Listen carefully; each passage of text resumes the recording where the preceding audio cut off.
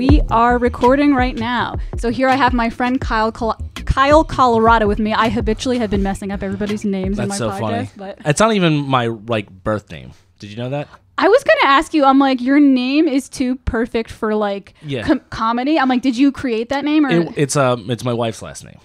Oh, so you actually took her name? Yeah, I took her name I'm hyphenated. Okay. Because my name is Kyle Groom. There's a comedian called Kyle Grooms, 25-year veteran from New Jersey, born in the town I live next to right now.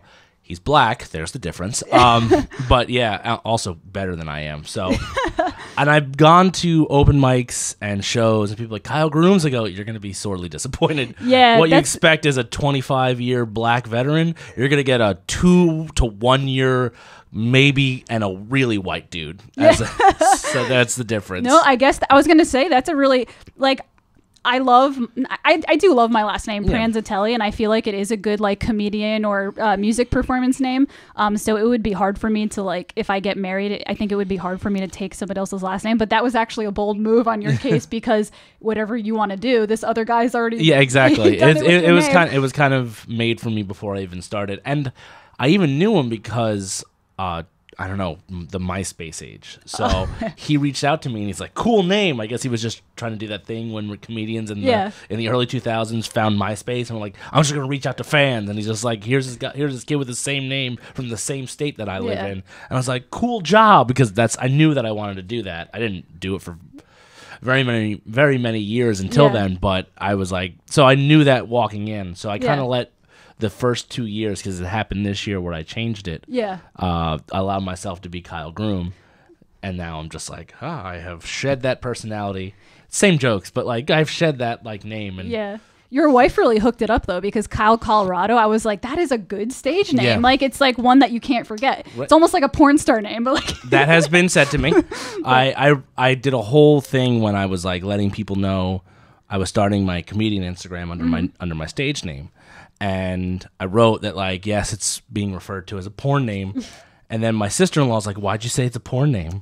And I was like, it's the double it's the, what's it called? The alliteration between the two. And she's like, to be fair, my name is Giselle Colorado. I also, that's that's totally a stripper name, Giselle Colorado. Yeah.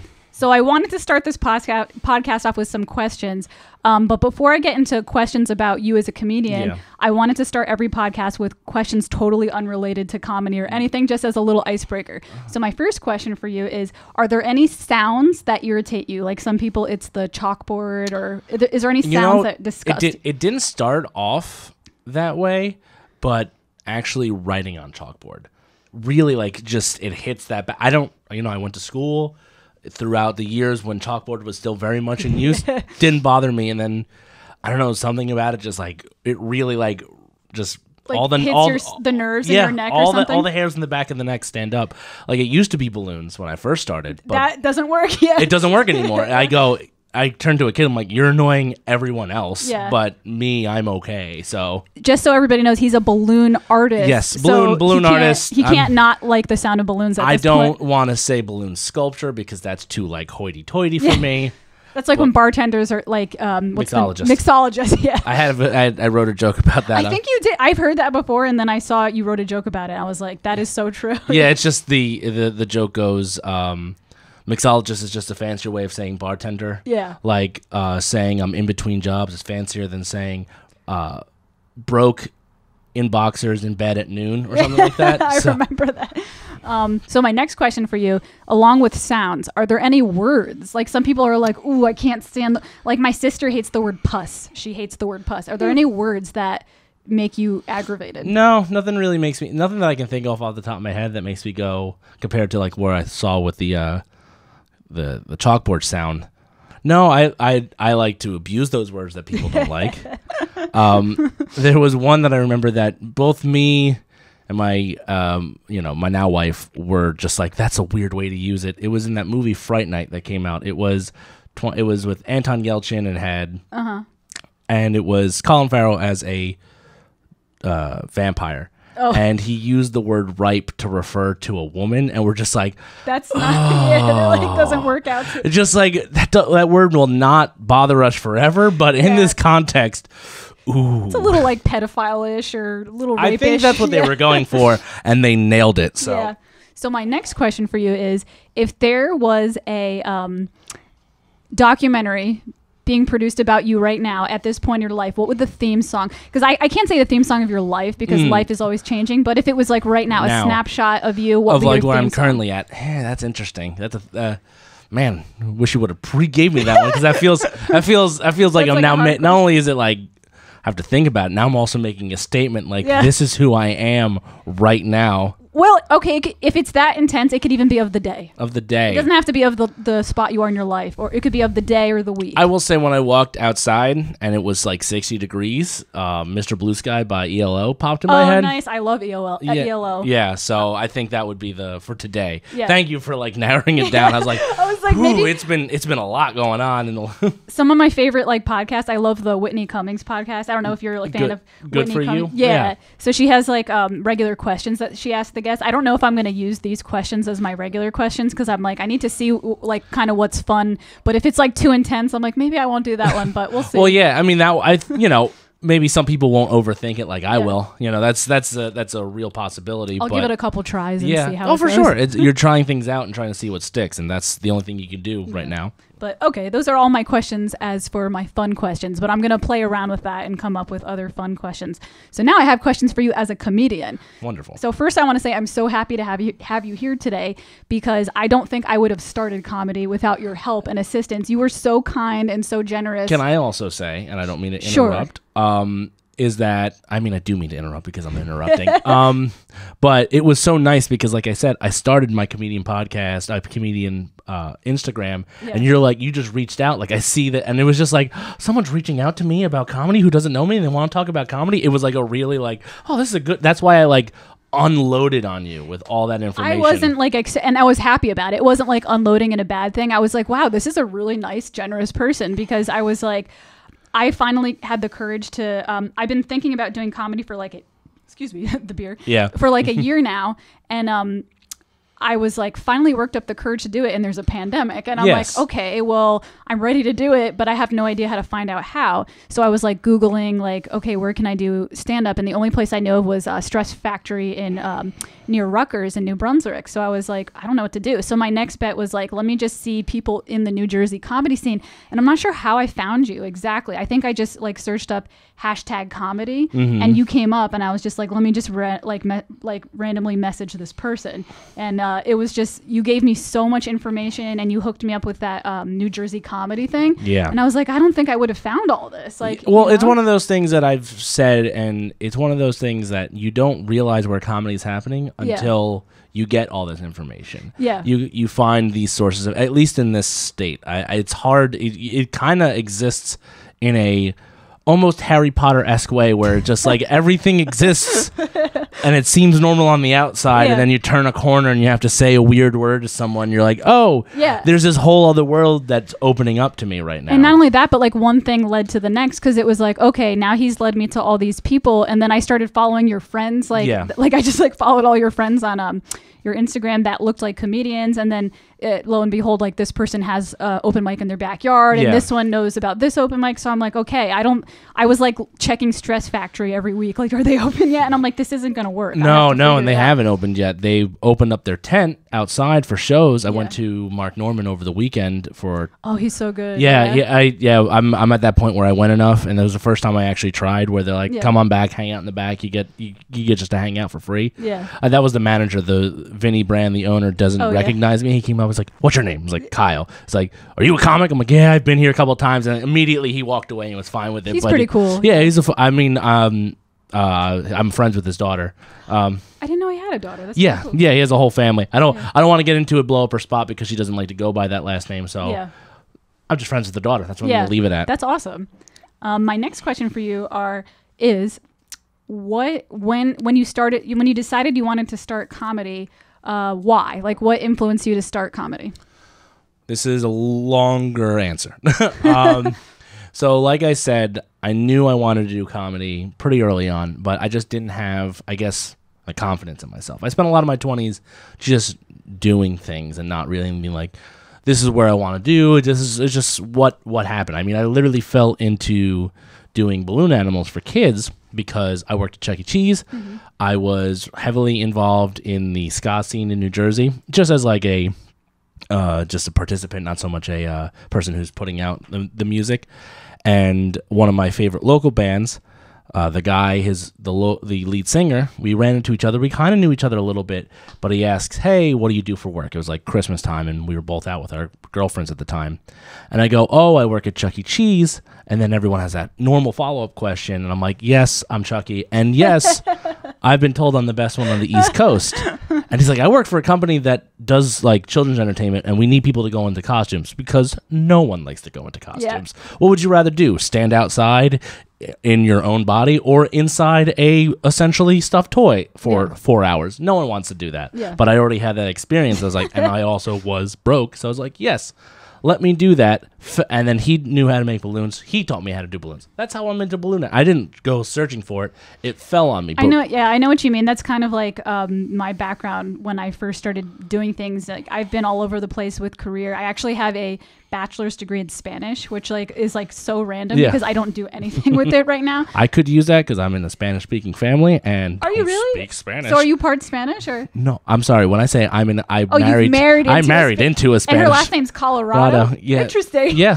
Don't know how that one. I mean, I guess ADO is like a Spanish, so that actually does make sense. But I just think of it as like the state. The state, of course. It is like technically ADO would be like a Spanish language thing. Yeah. But that's really interesting.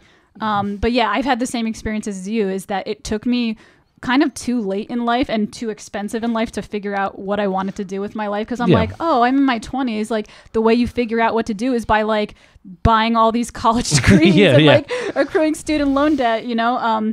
But anyways, go on with your story. Yeah. Sorry, I kind of got off on the balloon part. And but that's just demonstrating that I would fall into things. But comedy was always something that I really enjoyed. Watching comedy, I mean, one of the first things I remember, and it's unfortunate now because of how times have turned out for this particular person, one of the first things I remember watching was with my grandma was Bill Cosby himself. Oh yeah. It's a good special, but boy, it is hard to watch now.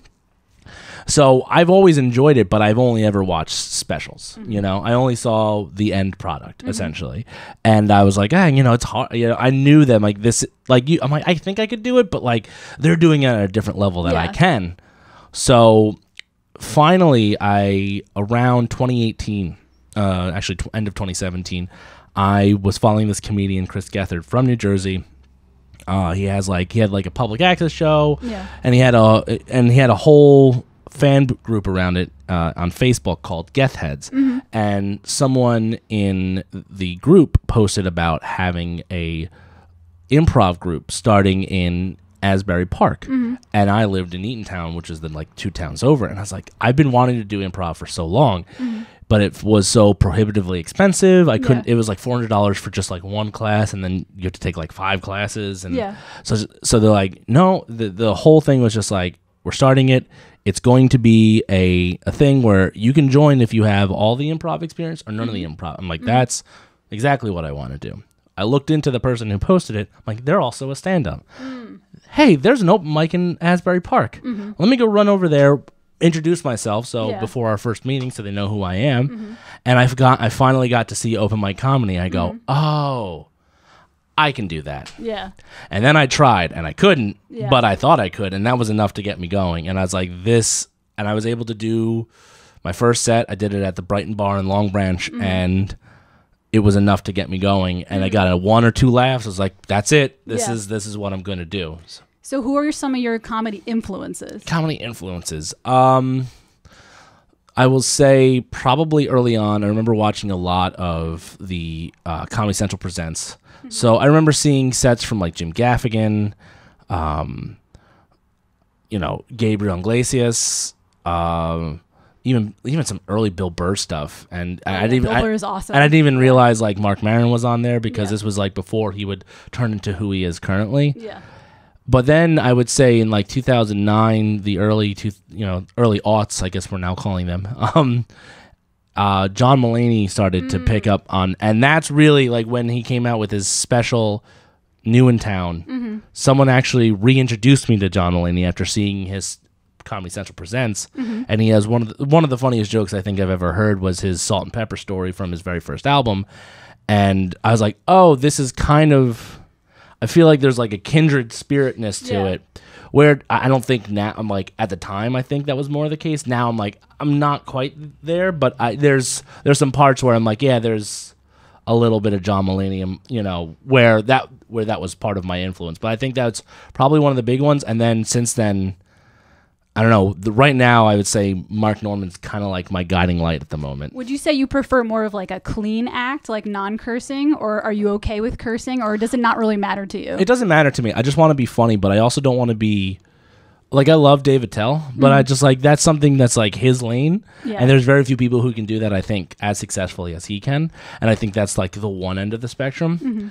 Whereas I also really enjoy like Nate Bargatze, who is super clean, but super interesting in his joke construction and the way that he gets to his punchlines. Yeah.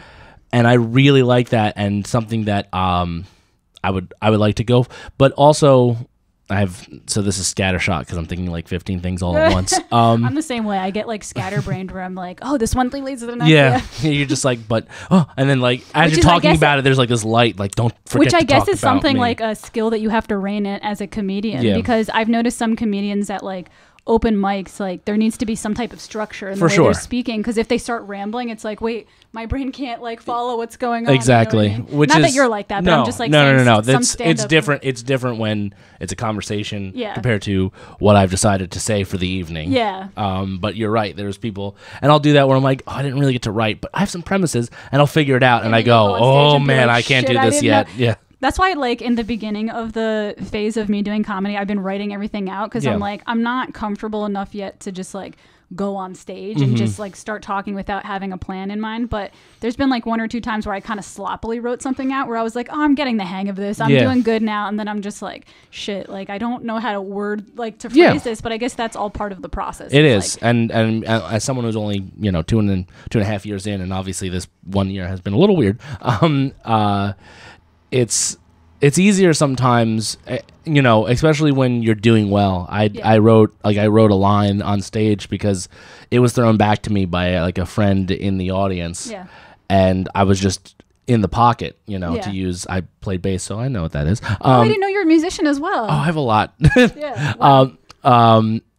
So I just felt and I just threw out they threw something back at me, and then I was able to like take that and then push it back out for a line that just like popped in the quote unquote room outside in the back patio. Yeah, that's good. It's good when things happen in the moment like that. It feels like you're in tune with your antennas are out and you're taking that's exactly what it is. What you were thinking. Yeah.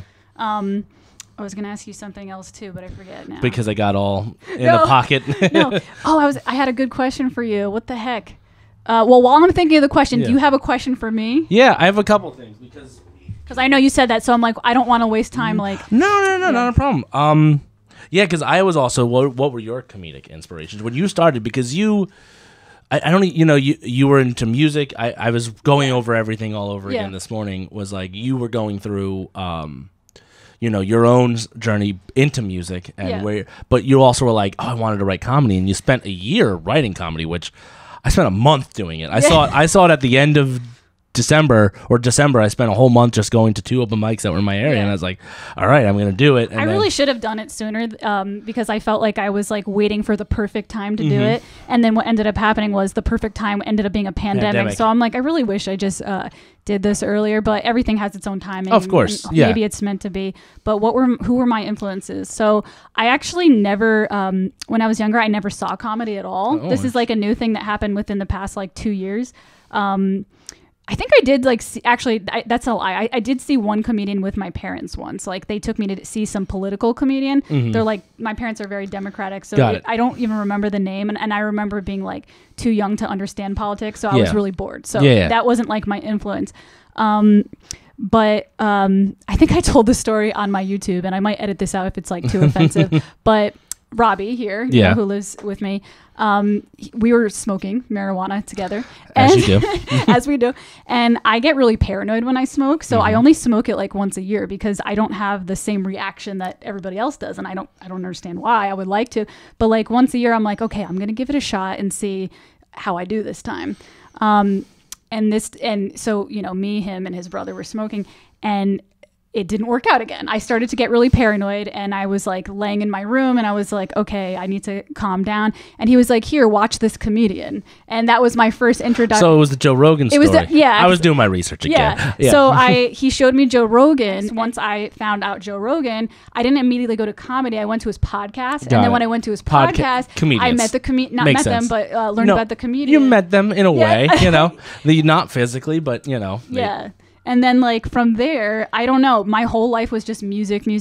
Like one thing that's been on my mind a lot lately is the fact that doing too much of the same thing can kind of take away from the passion, because like I teach music, I study music, like I went to school for music. And I think sometimes like teaching and performing music kind of makes it feel like now your passion is a job. Yeah. So 100%. You know what I mean? It would be like if you were a balloon artist and then you performed balloon art and then you studied balloon art. Yeah, and it's like, you know, so I kind of feel like I need to re-fall in love with music, if that makes any sense. That does make sense. Kind of falling in love with comedy was like a refreshing thing for me because it wasn't my job. It was like something fun for me. But of course, I'm crazy, so I'm kind of like turning it into my job instead of a passion, because it started off with like just me being passionate about watching stand-up specials, and then I was like binge watching them, and then I was just like, I think the moment that I decided I wanted to do it was because I felt jealous of Chris Rock, and I was like, I get that, where you're like, Chris Rock now. Like, it's not like I watch a movie and feel jealous of Leonardo DiCaprio. Like I just watched the movie and I'm like, oh, that was a good act. But when I was like, why am I jealous of Chris Rock? Like, this is weird. You know what I mean? So to me, that was a sign that I needed to do it. And so the first year I was like binge watching, and then the second year I was writing and binge watching. Yes. And then I did it in 2020. So. Yeah. Hey, I mean, no better time, honestly. It really, I mean, when the stakes are literally the lowest, because no one expects, I mean, it's the lowest stakes. Like, you know, you start in complete obscurity. Yeah. Now you're starting in such an obscurity that like it's outside, and it's just, you know. How did it feel going from someone who got to start when it was good and then having to degrade to this level? Degrade. It's interesting. I will say it has been somewhat transformative for me in terms of some things that I've learned, because number one, my biggest issue I always had was I just didn't think I was at the level where I wanted to be. And I don't think I am now, but there was a clear gap of where I think I should be and where I'm currently at in my like writing and performance. I'm like, why is that? Yeah. But because there is like this kind of romantic ideal of the comedian of like going out every night, and you're going to grind as hard as you're going to do as many shows as you can. And that's great. Yeah. But the problem is I did not have the writing behind enough it. Jokes yet. It wasn't even enough jokes. I was constantly coming up with new material. The problem was I was starting at 29 and a half. So I was like, okay, I have to be good, but I also have to be original, because I'm starting a little bit, you know, like... Yeah. The gun went off and I was tying my shoes, and everyone got a little bit of a head start. Yeah. So I'm like, all right, I have to kind of do two things at once. So I was worried about being original and good, but I was focusing on the original. I was like, I'll figure out how to be good. Yeah. No, that's not how that works. You can't just be like, I'll learn to swim, but I just need to make sure I have the best bathing suit on. Yeah. And then you jump in with the best bathing suit. Yeah. You're not going to know how to swim. You're going to drown. Yeah. And it took me until the pandemic to realize that. And I was like, all right, well, now I have time. I mean, at first, I didn't do anything right away in like March. It was like March, April, I was doing Uber Eats. I got laid off from a job like 1 week before. You didn't get laid off from Uber Eats, did you? Because that's like impossible. That is impossible unless you like... Don't feel bad. I'm door dashing right now to make extra money, because like I'm teaching lessons, but I'm just like, I'm moving out soon into a new apartment, and I'm like, shit, I need extra money now. So I've been like driving over New Jersey. I get Anyways, that. go on with what you were saying too. So So I got laid off like right before, like 1 week before the pandemic. They're like, I'm like, the whole world's crumbling down. And the next week's like, we'll follow. It's like, great. Okay. So let's all do this together. So I was Uber eating for 2 months. And then they're like, hey, you got laid off. You can get $600. I'm going back home. And so I went back home. And then I spent a lot of like half of April and May, I would say most of May, just kind of in bed because I wasn't doing anything, and I had gotten laid off in 2018 just as I was starting comedy, and that I remember realizing like, oh, you just don't have a purpose right now, and so I tried to correct it as fast as I could, and so I did a writing. I did like a screenwriting course from Second City that helped me get back into, all right, now I'm writing. And then I found this group. And I kind of knew about this group because one of the things I was looking for as I was going through my comedy journey was looking for comedy podcasts, specifically about the craft and how you comedy, do. And there was a couple that I liked. There was one that I really liked but has kind of died in this whole process just because the hosts live in New York, but they're not from New York, so they kind of went home and they're not together. But there's been this one guy down in Atlanta named Joel Byers, and he has a podcast called Hot Breath. Interviews comedians. That's what he chose. I want to find a name for my podcast too, because right now I just call it Pranzata because that's like my Instagram name. But I'm like, I want like a catchy little thing. Yeah, I wrote Review in Progress for my Review in Progress. I didn't know that was the name. I thought that was actually like you were reviewing. No, that is the name because it was one of those like it was kind of like I put it together really quick in my head and then I reformed it as I was getting it all set up. Funny. I thought it was like literally like saying like this is in progress, but that's actually really smart. Well, because I was like, I'm going to review my particular creative journey. Yeah. So I'm going to review it while it's in progress. That's smart. That's really clever. So, thank you. I write. And so he has a podcast called Hot Breath, interviews comedians. And because he was also a comedian himself, he had nothing to do. So what he did was something he tried like years ago on what was then his like podcast fan page, which is now kind of turned into its own. It's called the Comedy Writers Room or Workshop, where every morning, 10 a.m., one word prompt, and you write for 10 minutes and you write a joke. Oh, shit. That's a good strategy. And that has been one of the most transformative things in my writing since that. It was just that plus rereading books and some, courses that I had that I just never really had the time to give to understand, like, this is how you write a joke. And man, I came out and people were like, you came back with jokes. I'm like, I know, because I didn't even want to be like that false humble, like, really, thank you so much. I was like, no, I put in the work while I was. There's nothing wrong with like owning up, like, like owning up when you feel like you've accomplished something. Yeah. Like when I first started playing piano, I didn't think I was very good and I didn't have the confidence to say I was good. But like once I got to a level where I was like, no, I worked my ass off. I studied, like, just like, thank you. It's like feels good to take the compliment in those situations. I do have a question for you. So you mentioned you started comedy when you were 29. I'm 32 and starting. This is how I'm I feel. also 32. Oh, you're 32. Wow. Yeah, this is so weird. I'm going to tell the audience right now, or the people on YouTube, him and I are living like parallel lives. We have parallel cats. I'm probably going to edit pictures of our parallel cats.